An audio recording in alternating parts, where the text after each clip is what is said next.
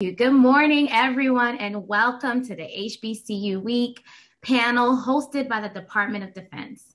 My name is Dr. Daphne Cherry. By training, I am a biomedical engineer, and I will be facilitating this panel today. I am a AAAS Science and Technology Policy Fellow supporting the Laboratories and Personnel Office in the Office of the Undersecretary of Defense for Research and Engineering.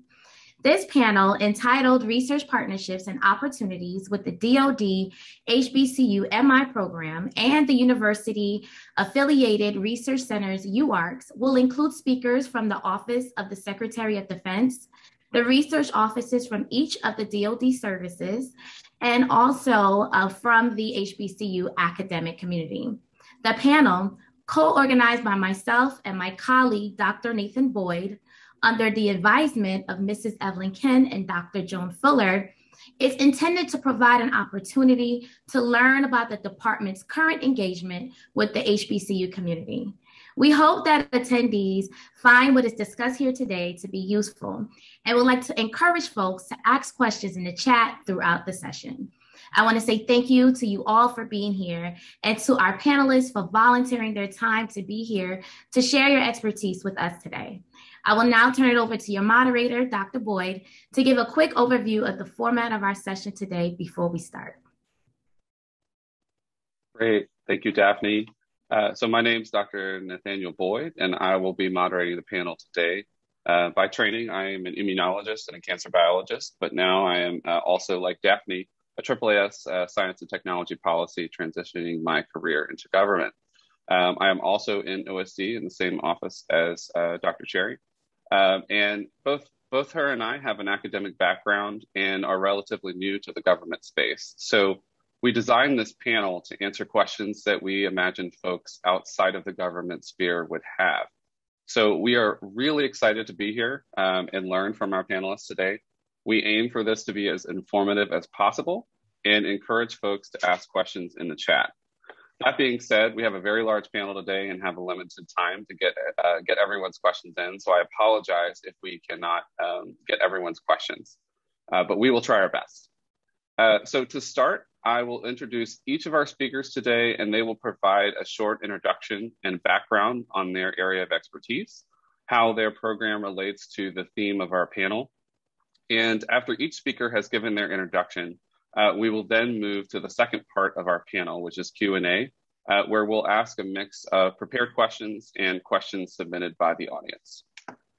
Okay, well, let's get started. Daphne, oh, perfect, great. All right, so our first speaker, Ms. Evelyn Kent. I am pleased to introduce her. She serves in several capacities within our office, the Office of the Undersecretary of Defense for Research and Engineering. She is the DoD Program Director for the Historically Black Colleges and Universities and the Minority Serving Institutions Program, HBCUMI. In this capacity, she oversees program funds that support basic research, equipment, and instrumentation upgrades, graduate fellowships, scholarships, research and education centers, and other activities that are focused on attracting underrepresented minorities to the science, technology, engineering, and mathematics disciplines that are extremely important to the DoD national security mission. Importantly, Ms. Kent represents the DoD on the White House Initiative's executive orders for the HBCU NMIs, and her career spans over 40 years of government service in the information technology, weapons centers acquisition, international affairs, environmental life sciences, and the command, control, and intelligence environment. She holds a Bachelor of Science degree in the mathematics from Southern University, Baton Rouge, and a Master of Science degrees in Acquisitions Administration from Central Michigan University. She's also a graduate of the Federal Executive Institute Leadership Program in Charlottesville, Virginia, and she's the recipient of the Department of Defense Exceptional Civilian Service Award and also the 2012 Women of Color STEM Career Achievement Award. Ms. Kent, we are so pleased for you to be joining us today. Take it away. All right, Dr. Boyd, thank you so much. First, I would like to say I'm wearing my school colors, Southern University, Baton Rouge, Louisiana, with blue and gold. Go Jaguars. So I have to cheer them on, especially after what they've had to deal with Ida, right? So you can see Ed. Ed has all of his HBCU dress and uniforms and everything behind it. But I just wanted to give a little shout out to Louisiana and ask everyone to keep them in your prayers. So Good morning, everyone. Everyone, it is exciting to be here today. I've participated in the White House Initiative HBCU MI National Conference for several years now. And as the Department of Defense representative for historically Black colleges and universities, this is an important event. I would like to thank our moderators, Drs. Boyd and Cherry, for pulling together this panel. They've done an outstanding job. My presentation will focus on the OSD targeted program. And as Dr. Boyd said, this program resides under the Office of the Undersecretary of Defense for Research and Engineering. Ms. Heidi Chu is our new political appointee in that position. The program is authorized by 10 U.S.C. 2362. Next slide. And this is our statutory authority. 10 U.S.C. 2362 supports research and educational opportunities for HBCUs and MIs. And it is funded annually through appropriation, and it has its own funding program element line within the appropriations for the Department of Defense. I would like to briefly discuss some of our program best practices in regards to research and educational opportunities, outreach, summer internship and faculty fellowships, centers of excellence, funding opportunity awareness, and just to let you know, this program supports more than 700 institutions that can qualify as HBCUs and minority serving institutions on the Department of Education program. First, we'd like to talk about our research and educational opportunities. In the Research and Engineering Office and the Laboratories and Program Office, we fund both grants and cooperative agreements. Our grant awards are funded through research and equipment. The research awards are for 3 years, and they can range up to about $700K over 3 years. Our equipment grants are for 1 year for 12 months, and they can also range up to now. We're moving the funding up to $700K a year. So we also support centers of excellence, and I will discuss those later. So in regards to our research and educational opportunities, every year we put out funding opportunities in this targeted program, and they're posted on grants.gov for the various opportunities within the Department of Defense. Our partners that work with us, they're our colleagues, our distinguished colleagues that's on this panel, the Army, Navy, and Air Force. We work together as a team to make sure this OSD targeted program not only has the OSD priority focus, but also partner with and leverage funding with our services. In regards to outreach, we have had to, as you're aware, conduct our outreach virtually. Our outreach includes virtual town halls in which we partner with the National Academy of Science in regards to our town halls. Our first town hall was supposed to be the end of this month, September, hosted by Dillard University. However, we will push that one back, and we will start our first town hall in October, and that notice will go out to everybody. We also, in this virtual environment, conduct webinars. And in conducted webinars, we not only conduct webinars that we discuss our targeted program within R&E, but we also have webinars with our partners, Army, Navy, Air Force, and the defense agencies, where we work together to discuss the things that we are working on together. In regards to our summer internship and faculty fellowship program, for the last 2 years, our summer internship program has been virtual, as well as our faculty fellowship program. Our internship program is a 10-week program, whereas we bring in students from HBCUs and MIs, and they are mentored by our DoD laboratory faculties across the nation. So we just finished our 2021 internship program on August 13th. So they're all back to school now, and I hope they're doing some great things, and we plan to keep in touch with them. Also, in regards to our Faculty Fellows program, one of our colleagues on this panel will discuss a partnership that we have established with them in terms of our Faculty Fellows Program. Another area that I would like to discuss are our Centers of Excellence. Our Centers of Excellence began in 2015. And as of to date, we now have 9 Centers of Excellence. These Centers of Excellence focus on the Department of Defense modernization priorities, as well as the educational aspect of 10 U.S.C. 2362. The centers conduct multidisciplinary collaborative research that attracts early career researchers. I will provide you the 9 Centers of Excellence that we currently fund. Norfolk State University, our Cybersecurity Center. Autonomy, North Carolina A&T State University. Research Data Analytics, Prairie View A&M University. Our Aerospace and Education Research and Innovation Space Center of Excellence is at Tuskegee University. Our Advanced Quantum Sensing is at Delaware State University. And yesterday, President Biden, announced that Dr. Tony Allen, the president at Delaware State University, will head up his advisory board and be the chair to him as the HBCU advisor to the president. University of California, Riverside is our fully networked command, control, and communication. Howard University is our artificial intelligence and machine learning. Hampton University is our STEM Scholars Education Center, and Spelman College is our STEM Scholars Minority Women in STEM. So those are our 9 Centers of Excellence. As I said earlier, as far as funding opportunity awareness, I will ask our colleagues on this panel to discuss their Centers of Excellence. There are several cornerstones in our program that we focus on, as far as to increase the number of minorities, graduates in STEM, and to build a more diverse pool of scientists and engineers.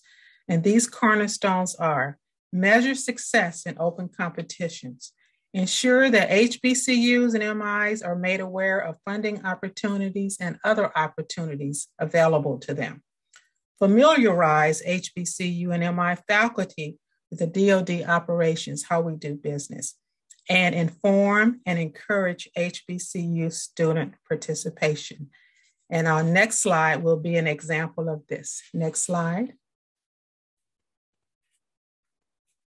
In our office, the HBCMI program office, under our acting research technologies and laboratories director, Dr. Pamela Patti, the SMART program office and we have partnered together in terms of the Science, Mathematics, and Research Transformation Scholarship Program. This came about not only because of Section 250 that was enacted in fiscal year 2021, but also because it is important to make sure that the HBCU MI community is aware of the SMART Scholarship Program. It is a program for service. That means if you work for DoD 1 year, you have to, if you receive a scholarship, then we're required to come and work for DoD for a year. I will not go too far into this, just to say you get full tuition. Look at the great benefits of a SMART Scholars. Internships. You get a career at the end when you graduate with one of our great Department of Defense laboratories. There are some eligibility and program requirements that you must meet. You must be a U.S. citizen, a minimum grade point average of 3.0, a degree in STEM, 18 years or older. You must commit to at least 1 year. You must be able to obtain a security clearance. This is very important. Complete the internship and accept DoD employment.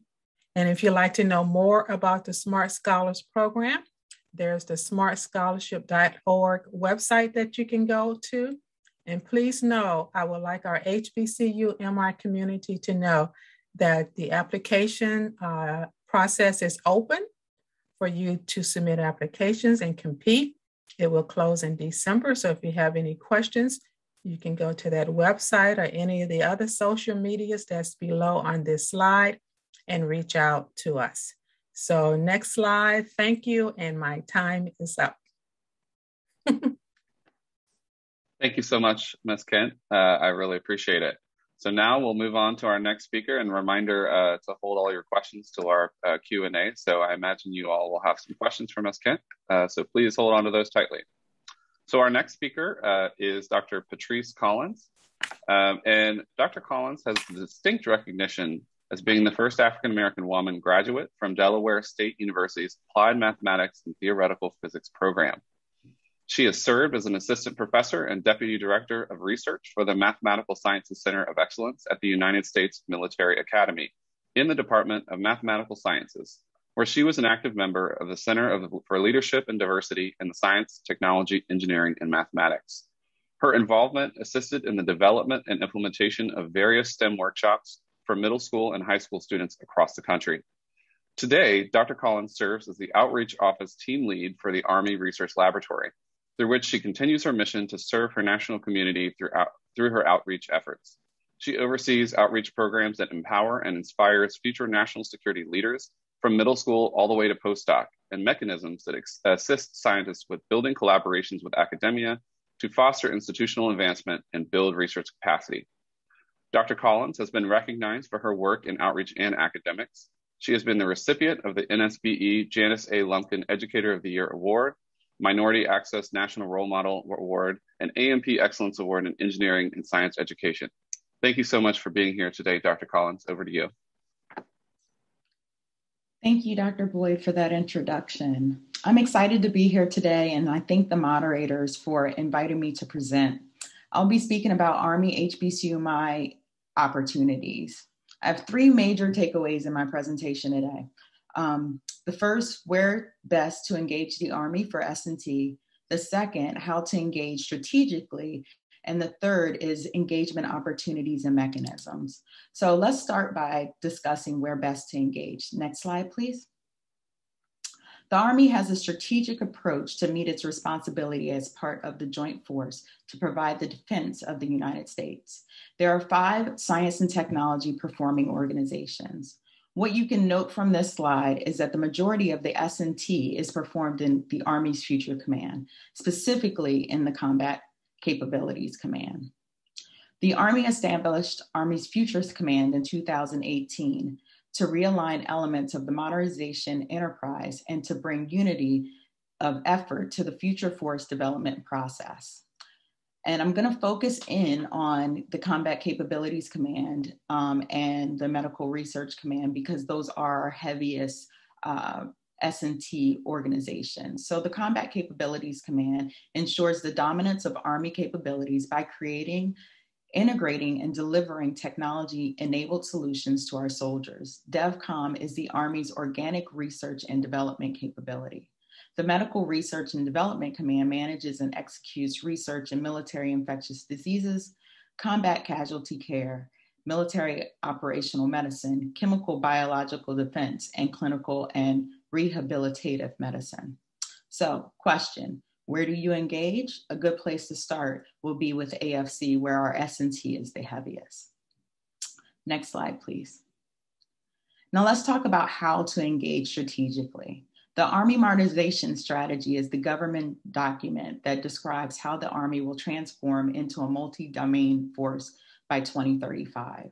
The strategy illustrates how Army plans to modernize how we fight, how we win, and who we are. I'm going to focus on what we fight with. The Army developed 6 modernization priorities, and the Army's Futures Command enables those modernization priorities. Next slide. So these are our 6 modernization priorities. And again, I'm going to say hence why AFC is a good place to begin your engagement. These 6 priorities drive the Army science mission.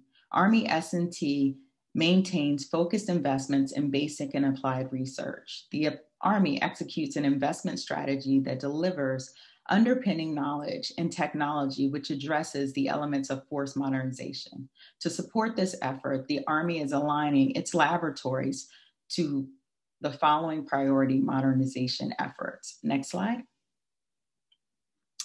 So these are our modernization efforts. So how do you engage strategically? So I ask you to look at your research and determine how you can align your passion and your research to the Army modernization priorities and the priority research areas. Next slide. So now that we've discussed where best to engage and how to engage strategically, let's talk about some of our engagement opportunities and mechanisms. The Army has recently launched 2 new initiatives for HBCUs and MSIs. The first is the Faculty Immersion Program. The Army was seeking applicants with junior faculty members who are currently performing research in artificial intelligence and machine learning. This two-year program has 3 phases, and the faculty will spend time at the Army Research Lab, followed by time at an R1 institution, and complete the program at the faculty's home institution. This opportunity can be found on grants.gov. The deadline to submit questions for this opportunity is September 15th, and proposal submission is due by October 1st. The second initiative is the XTech prize competition. And so this is a Shark Tank-like competition. It's also a 3-part competition where you submit a concept paper, a draft proposal, and a full proposal submission. And each of these 3 parts are part of the competition. Our concept paper submission concludes today on September 9th. So hopefully you guys have already seen the advertisement for it and are working towards that. The XTech Prize competition is aimed at engaging HBCUs and MSIs to fund research ideas and highlight opportunities with the Army to tackle our challenges, earn prize money, and network with Army program managers. This is a $5K pool of prize money for the people who actually get through all 3 parts of our competition. And as you can see, the Army HBCUMI website is coming soon. So for additional information on all of our Army initiatives, I ask you to use the email that you see on your screen. Next slide. The Combat Capabilities Development Command opportunities can be broken into 2 different categories. One is funding opportunities and the second is teaming opportunities. DevCom's core HBCUMI single investigator basic research program is designed to strategically engage the HBCUMI community and develop partnerships by providing funding. When you look at the second bubble, our list for funding opportunities is set aside for HBCUs and MIs to participate in highly collaborative research through major ARL collaborative research programs, encouraging you to partner with industry. Going down to the lower left corner where we're talking about teaming opportunities, the first is Open Campus. The Open Campus initiative is a collaborator endeavor with the goal of building science and technology ecosystem that will encourage groundbreaking advances in basic and applied research areas. Through Open Campus, DevCom scientists and engineers work collaboratively and side by side with visiting scientists in facilities and as visiting researchers at collaborators' institutions. Moving on to the last bubble, the Educational Outreach Program focuses on developing future national security leaders. There are research experiences and opportunities for faculty, students, postdocs, and felt through our fellowship programs, internship programs, and apprenticeship programs. We also do educational partnerships, which is a mechanism that allows universities to access DevCom facilities and SMEs to teach classes and sabbatical opportunities. Next slide. So Army engagement opportunities and mechanisms can be found on agency websites. Funding opportunities can be found on the agency's broad agency announcements. And so I've listed the 3 major broad agency announcements that are under DevCom. And so I'm just going to end with some tips for getting funded. Read RBAAs, familiarize yourself with the current opportunities that are available. Be proactive and reach out to the identified POC to begin a dialogue. And don't be afraid to collaborate, because often partnering can strengthen your proposal. For any additional information regarding the HBCUI initiatives, you can contact my colleagues. Next slide. Dr. Valen Emery or Dr. Pablo Guzman, and their information is there. This concludes my presentation. Thank you so much for your time today. Thank you so much, Dr. Collins. That was great.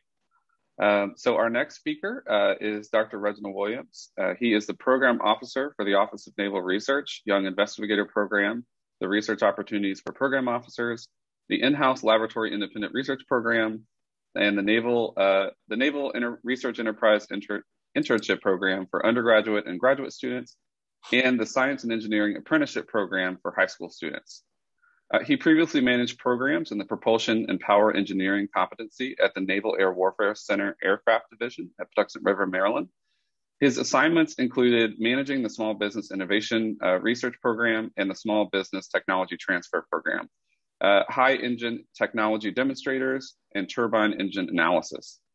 In private industry, Dr. Williams managed technology programs and conducted experimental and computational research in advanced propulsion integration for industrial, commercial, and military applications. And Dr. Williams received his PhD, MS, and BS in aerospace engineering from the University of Maryland at College Park. Over to you, Dr. Williams. Thank you, Dr. Boyd, for the kind introduction. And thanks everyone for being here today. And thank you, Dr. Boyd and Dr. Cherry, for being our moderators, and for Ms. Kent for inviting me to participate today. I want to concentrate my presentation on two initiatives that we have. But first, I am Reggie Williams. I'm acting director for the Department of the Navy's HBCUI program. Our regular director, Captain Anthony Smith, is on active duty through April of 2022. So I am in his stead until then. Just want to say quickly that under this program, we have opportunity awareness workshops, which we had originally a recent one back in June 15th and 16th, which I think still is available on the internet. So if you're interested in that, shoot me an email and we'll give you the link to that two-day event. We also have some faculty research programs, sabbatical leave program, as well as postdocs. We also have internships across our various syscoms within the Navy. And we also started this year a bridge program where we took high school students graduating and introduced them to a 5-week intense course to learn what it's like to be an undergraduate student in your freshman year. And we also within our program, we have funding opportunity announcements, which I'll get into a little bit as I speak. I don't have any slides other than this intro chart here, so I'll just speak to you in the next few minutes. Again, I wanted to address two initiatives that we have ongoing: partnerships with Department of Defense's HBCUI program, that's Ms. Evelyn Kent's office. And again, the goal behind these programs are to provide increased research capacity as well as competitiveness at our historically Black colleges and universities and minority institutions across the country. Our first partnership that we have with the DoD Office of Ms. Kent is our Distinguished Fellowships Program. We kicked it off this year. This is a joint effort that provides principals and investigators with a full-time salary for 3 years. This 100% course buyout will enable our PIs to focus exclusively on their DoD research. It will allow more time for researchers to write technical papers and abstracts. And this also will increase the number of submitted grant proposals to DoD and other agencies as they work on their research, having being excused from their coursework. This will permit sufficient time for academic research to engage with naval scientists and engineers. And again, as I mentioned, we have our summer faculty research program, sabbatical leave. We hope that our distinguished fellows will participate in those programs as well. In addition, this will provide each professor who participates in our Distinguished Fellow Program additional opportunities for academic mentorship to undergraduate and graduate students. And one of our metrics we want to see is to increase the number of graduating master's and PhD students from our HBCU and MIs. So we have seen over the years from our HBCU program, the teaching institutions, HBCMIs are more on the teaching institution end versus the research end. And then we have professors who have large academic loads. We're teaching 3, 5, or more courses a semester on top of trying to do research. As you heard mentioned, I also manage our Young Investigator program, and I often have professors coming from HBCMI saying they want to submit proposals, but they feel they're not competitive enough on the YIP programs because they don't have the number of publications, they don't have the number of grant awards because they also have a full-time teaching load. Again, this program, Distinguished Fellows Program, is in place to help make a balance, if you will, for our HBCMI professors to be more competitive with our Young Investigator program. That includes also our MURI multidisciplinary university research initiative and any other grant award activities that are out there that could be more competitive with.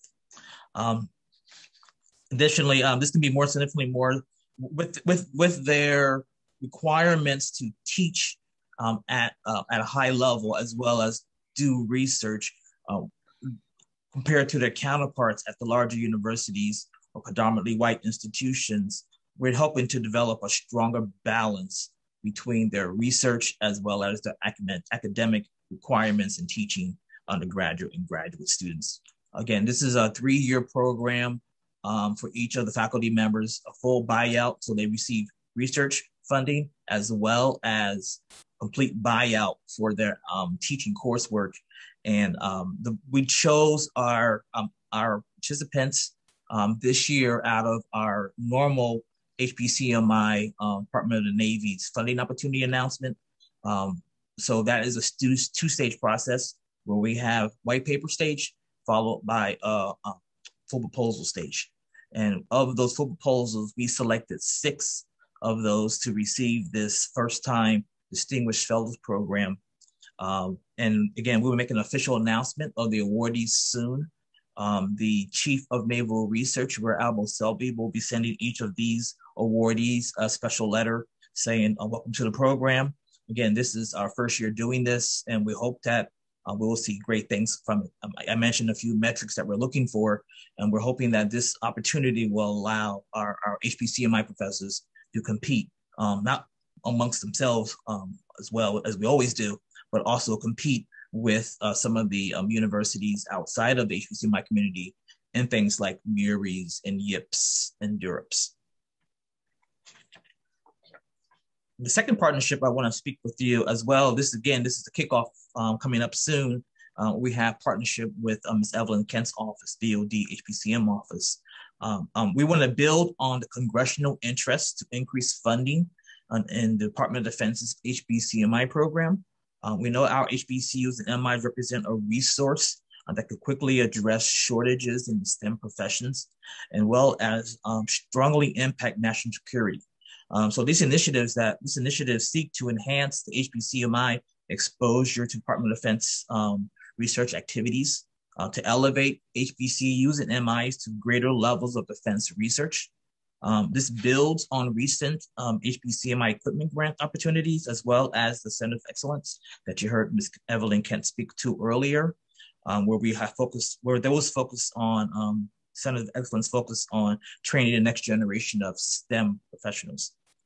This partnership seeks to elevate the Carnegie classification and research status of HBCMIs from R2 status, which is called high research activity, to the R1 status, which is called very high research activities. We plan to release a FOA funding opportunity announcement in the coming months, exclusive to HBCUs and MIs, with the expectations of funding no more than 3 universities over a period of 5 years to help them attain this R1 status. Again, the R1 status, Carnegie R1 status for applicants must show a commitment to doing R&D expenditures in science and engineering fields, a commitment to increasing the number of dedicated scientists and engineers with a track record obtaining grant awards at the university, a commitment to the number of doctoral degrees conferred under the Carnegie Mellon Carnegie Mellon. Carnegie R1 classification, there is a number of PhDs that have to be conferred per year. I think it's like 20. But that number has to be maintained.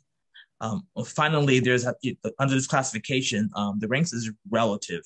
The research activities for doctoral universities under the R1 status is calculated relative to the other universities. And in maintaining the R1 status, I call it a contact sport. It will require continued investment by the universities in attracting qualified scientists and engineers, receiving grant awards, submitting grant proposals and receiving awards, and recruiting graduate students as well as producing PhDs.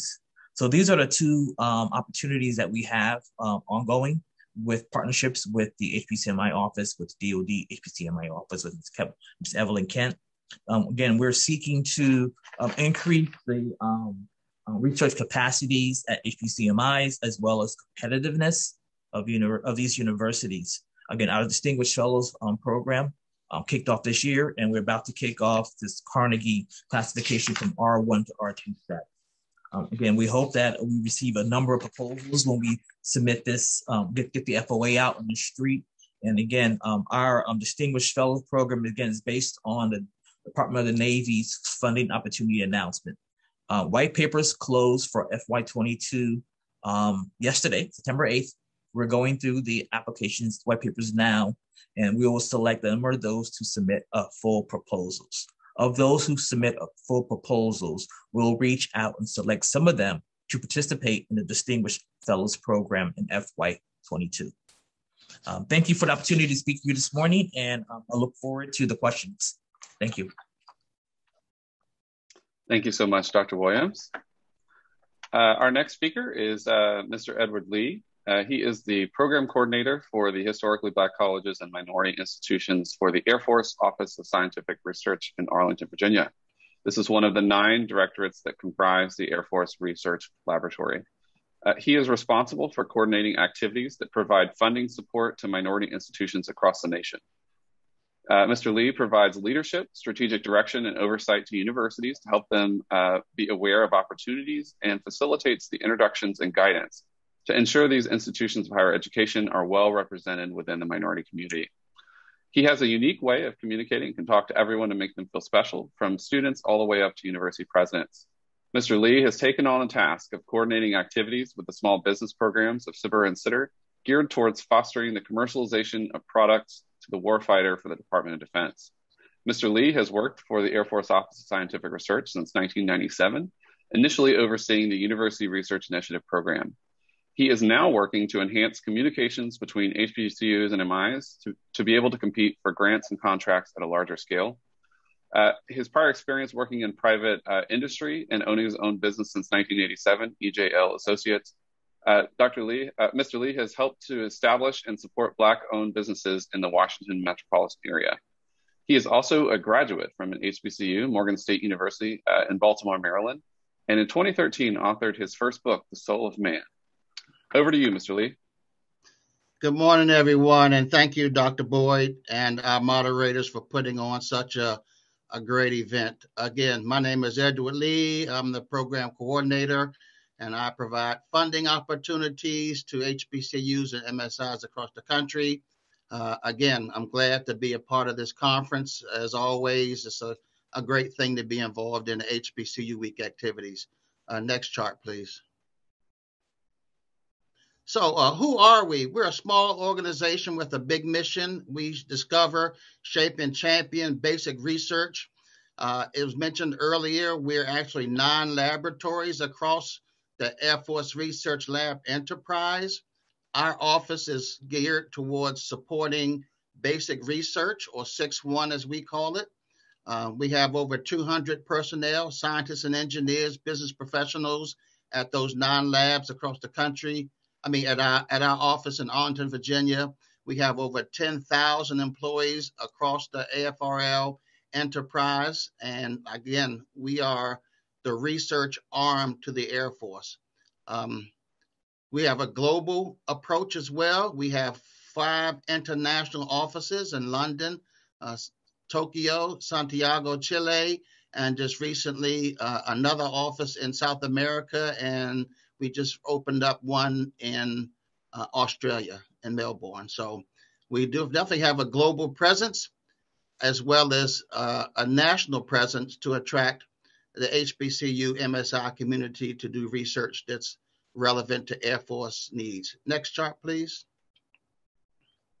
Our ecosystem includes lots of people and lots of things. We don't do things in a vacuum. So we're out there on Facebook, LinkedIn, for those who are, savvy with social media. So please, like and share, Again, I provide funding opportunities to minority serving institutions, which includes tribal colleges as well. So again, our ecosystem is pretty large. I'm always looking to do a little more.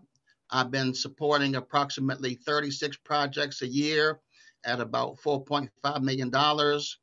And just recently, a few months ago, the director, Dr. Sherry Welsh, likes what I do. So she was able to increase my budget by an additional $1 million that was exclusively for HBCUs. So I'm looking at a $5.5 million budget, but I'm also looking to get and involve universities that I've never funded before. As my good friend Dr. Reggie Williams mentioned earlier, there's always been some issues with universities that are focusing on teaching and some smaller liberal arts colleges. But if you're looking to do research, then please, look us up. We have an open BAA or Borough Agency announcement, and I'll give you that number. It's F as in Frank, A as in Apple, 9550-21-S as in Sam, -0001. That is the first stop for finding out what we're interested in. It's about an 80-page document, has detailed information about all of our 36 technical program officers and subject matter experts. So that's the first stop. See where your interests collide with ours, and then you can contact me. Next chart, please.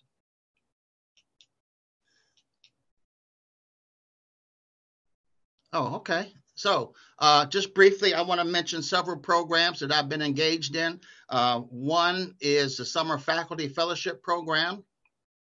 We provided funding opportunities this past summer to over 290 people. We had 200 faculty and 90 students, and we increased the HBCU MI portion of the Summer Faculty Fellowship Program to minorities to over 46%. So again, we are trying to push to get more HBCUs involved in that laboratory immersion experience. I want to briefly mention one other program, and that's a program that's being sanctioned or managed by my good friend, Miss Ashley Blackford. It's called the Minority Leaders / Research Collaboration Program.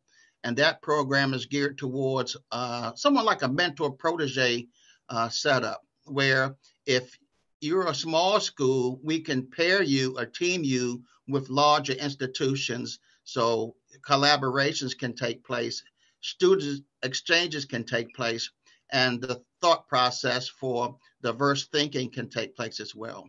One of the successes of that program that Ashley has shared with me, and I'm sharing with the organization and the group here, just recently there was a collaboration with Florida A&M University that partnered with MIT, and FAMU is the lead on that project.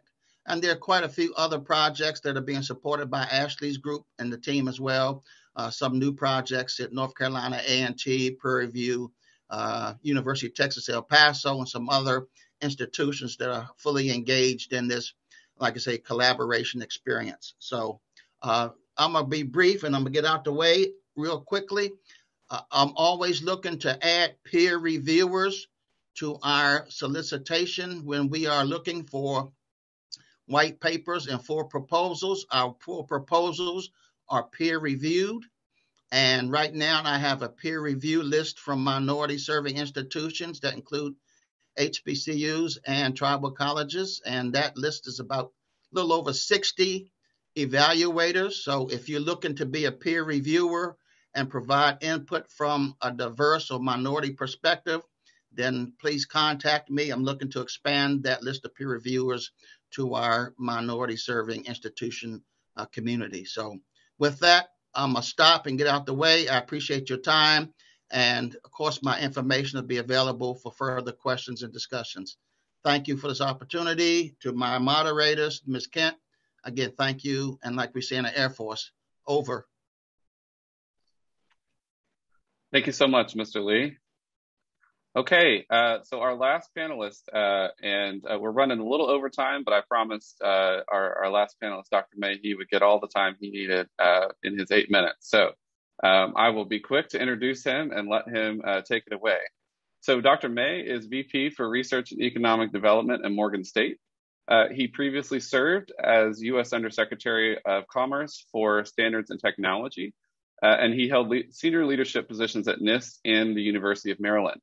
He has contributed to over 90 peer-reviewed publications and delivered more than 300 invited lectures globally. Dr. May was VP of the International Committee on Weights and Measures and serves on advisory boards for the UK's National Physical Laboratory, China's National Institute for Metrology, and serves on the Consumer Reports Board of Directors.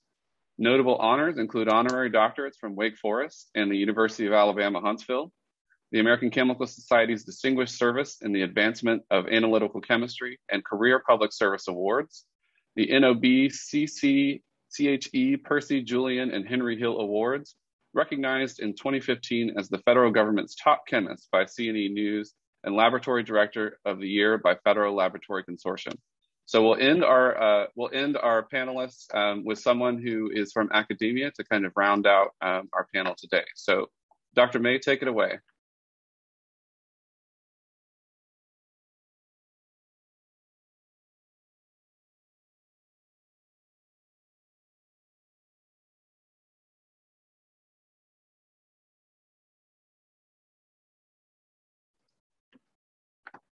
Okay, maybe we're having trouble. Dr. May, can you hear me? I'm sorry, I was on mute. Okay, go ahead. As I said, as our moderator just mentioned, well, I'll slightly correct that. I'm actually a government guy, a 45-year federal government guy who is still in the process after 3 years of transitioning to be an academician. And there are certain advantages to being in this unique space in that I can sort of adopt the things that I think are favorable and maybe push aside some of those things that perhaps have hindered us in trying to get to where we certainly need to be at Morgan State University. And I think throughout academia in general, and I'll share some of those with you. Next slide, please. Now, all the things you just heard. Next slide, please. So all the things that you've heard, but are true in a sense, but at heart, I am still that guy that was born in Dozier, Alabama. I'm sure all of you heard about it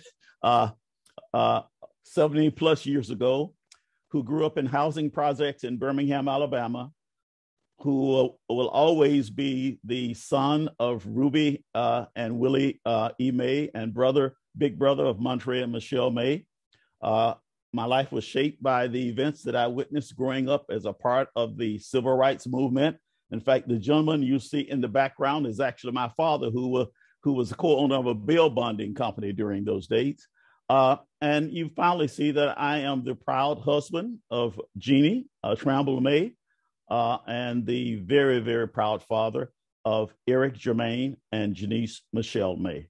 Next slide. That's who I really am. I'd like to, as we all know, over time, we in the HBCU community have not really gotten what we feel are the share of our resources. Over the last decade, a little bit more than last decade, federal funding for predominantly white institutions increased almost 20%. At the same time, support, which was always meager, has gone down for HBCUs by over 20%. So HBCUs get less than 1% of total federal allocation for research. That's a fact. This administration is committed to increasing that, but there are things that we can do as well. So next slide. And investing in HBCU is a good investment. And we have a track record of doing more with less. As you see here, we represent 5% or so of all the institutions of higher learning, yet we provide over 25% of the bachelor's degrees in STEM. According to the American Institute of Research, about 1/3 of Blacks who get PhDs in STEM actually get their undergraduate training for HBCU. So we have the pedigree, we have the track record for doing good stuff in this space. Next slide, please. Also, it's not just a fairness issue to invest in HBCUs. In order for us to maintain our global competitiveness as a country, we have to, and I'll put back on my federal government leadership hat now, we really have to invest in these appreciated resources so that we can compete globally. Next slide. One way for us doing this, and this is something that we in the HBCU community have not addressed very well, is being involved with university affiliated research centers. You see the definition there. These organizations were set up as university partnerships to carry out the work of government, primarily the Department of Defense. So basically, there are a number of universities that basically are commissioned to assist in carrying out the work of government. Next slide. There are 16 of these UARCs. They get around over $2 billion a year of funding each year. And for us at Morgan, we see the benefits to us getting involved in these are, and let me just go back. Again, these are not grants, because grants are basically for capacity building. These are more like contracts, and this is actually to allow us to participate in the work of government.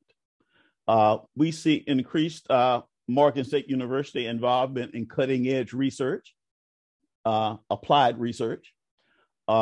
We see increased contractual opportunities, access to research facilities that are superior to ours through strategic collaborations within these UARCs, providing us assistance. Well, obviously, to do this, we have to improve our business practices.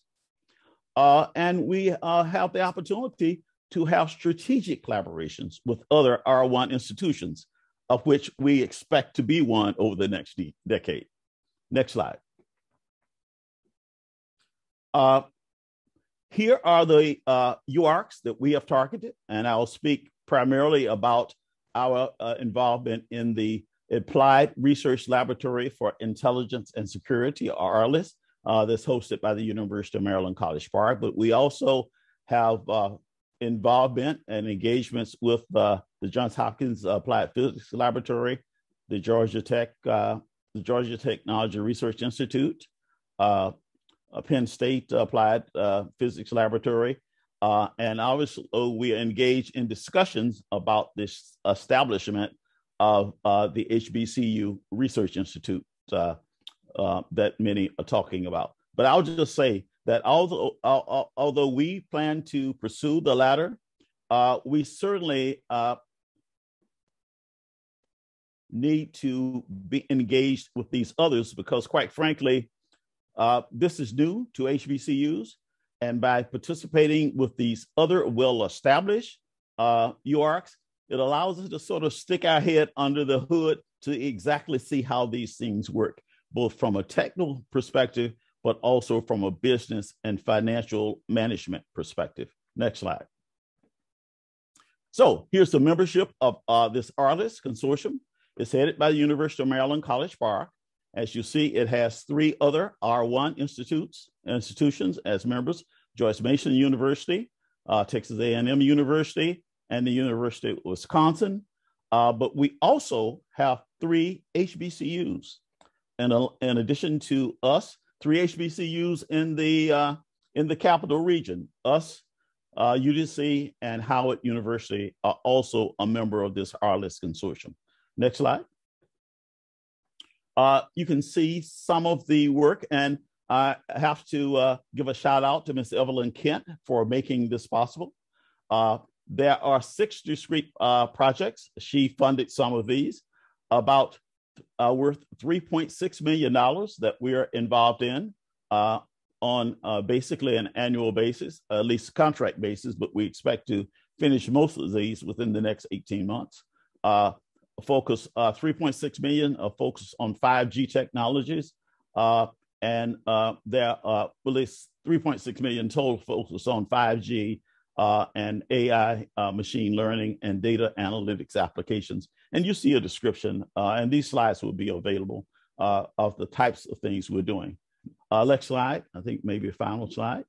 Okay, I think that's the end of my presentation. And again, the takeaway message is that grants are fine, and we will continue to seek those. Those are for capacity building. And in fact, at Morgan, we had a record year in the soliciting and receipt of grants.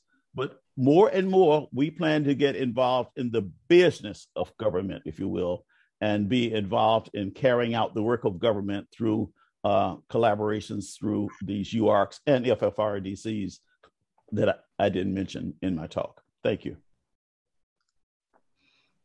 Great. Thank you, Dr. May. I appreciate that. Okay, so we have gone a little bit over, so we have just about 5 minutes or so for questions. And so we've got a couple from the chat that I will go through. So the first question is for Dr. Williams. Are HBCUs in the RDT&E Department of Navy pipelines for R2 and R1 classifications currently being funded and supported by industry and leading R1 universities as subcontractors or DoD's mentor protege programs? Can you repeat that? I didn't quite understand what they're asking for there. It's a long one. I'm not sure I do either. So it sounds like, are the HBCUs that are currently being funded, are they funded as subcontractors or are they funded through these grant funded like mentor protege programs? We have a number of HBCUs that are funded directly as primes on our grant awards. I don't believe currently within Office of Naval Research we have any under any contracts, but for most of the HBCUs and MIs as well that we have funded on grant awards, they are the prime on our grant awards. Thank you, Reggie. Nathan, can I jump in for just a minute? I know we only have a couple of minutes. This is Evelyn Kent. Absolutely, go ahead. All right, I'm gonna break in. Breaking news. No kidding. Immediate release. This is our breaking news for this afternoon. I had to wait until the RNE said I could announce this, and it was posted on defense.gov. So the breaking news is immediate release as of September 9th, 2021.